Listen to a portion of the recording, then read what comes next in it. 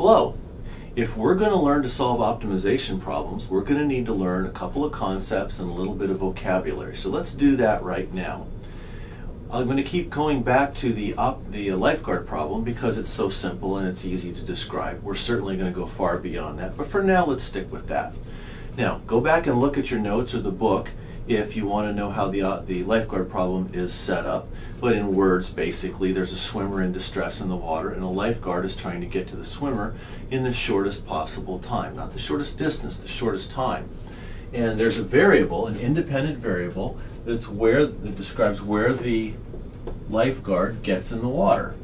And if you plot the time it takes the lifeguard to get to the swimmer against the position in which the lifeguard goes from the sand to the water, the curve looks kind of like this. Okay? Right there is the minimum. We'll call that x star, and it's 87.208 meters, I believe. Okay, so this is a picture of the optimization problem. Okay? Anytime you can turn a mathematical expression into a picture, it's a good idea to do that. So this is the thing we're calculating. This is the thing we're trying to minimize. Okay? Minimize this by changing that. Okay?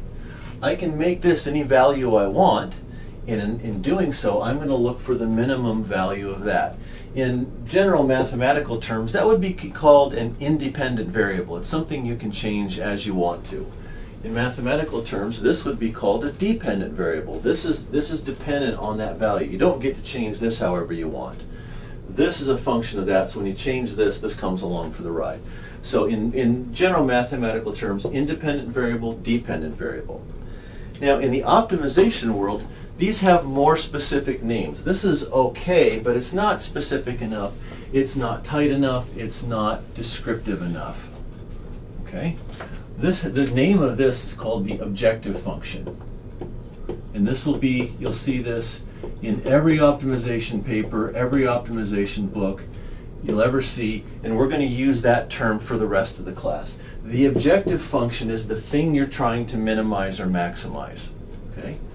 The thing you get to change, this independent variable, this has a specific name that more relates to what we were doing, and this is called a design variable.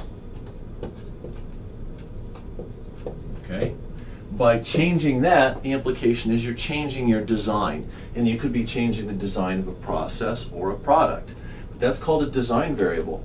This is a one design variable problem. Okay? There's only one design variable, and there's one objective function. Most practical problems have more than one design variable in them. It's very seldom you see a real world problem that has only one design variable. We start there because they're a good teaching tool. If we can get some basic ideas worked out using that single design variable, it'll be easier to move to problems that have more design variables in them. In the engineering world, it's not at all uncommon for problems to have hundreds of design variables. Okay, for right now, we'll start with one. We'll do a lot of two design variable problems too, because we can still plot those. Now, what is this plot called? Well, you get this. There. Get rid of those. Mathematicians will refer to the mathematical region defined by the independent and the dependent variables as a space. Now, this is a pretty abstract term. Does it really describe like a 3D space I can walk through?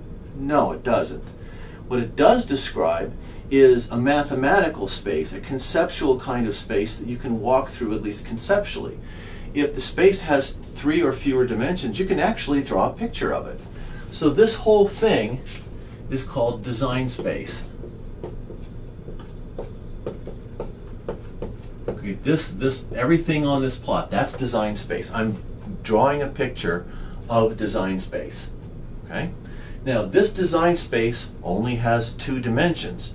And the number of dimensions in design space is the number of design variables plus 1, because there's one objective function. Now, if you skipped ahead in the book, you'll find out there are such a thing as problems with more than one objective function. we will spend the vast majority of our time on problems where there's a single objective function. This is meant to be an introductory class, not an advanced class. So I'll mention it later, but I'll really only just mention it. Okay, I would encourage you to further your studies after this if you want to.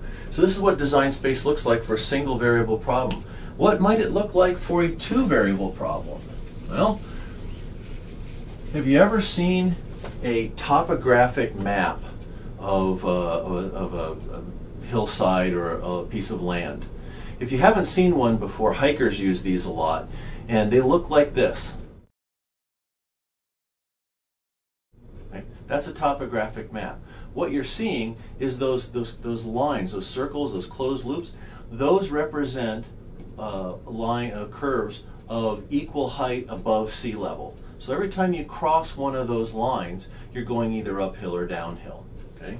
So we're going to draw a two variable problem, and it's going to look kind of like that topographic map.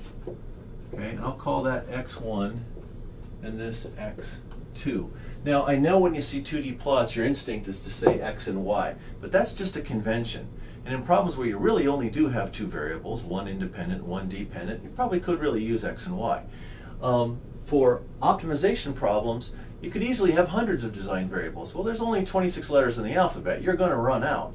A much more flexible, much more general way to do this is to call these x1, x2, x3, x4, however many you've got.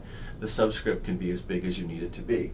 So there's what the two design variables, the two independent variables look like. How do you draw the third axis? Well, there's a couple of ways to do it. You can project a 3D surface onto a 2D board. I mean, if you look at me right now, I sure am 3D, and you're looking at me on a 2D screen right now. So apparently that works. So let's draw the equivalent of a topographic map that shows an objective function. And I'm kind of making this up, but let's just say there's some function that we're interested in that looks like this. Okay? And we'll put a little plus right there. That little plus, you see that in plots a lot. That indicates the minimum or the maximum. In this case, it's the minimum. Okay? There's x1 star. And there's x2 star.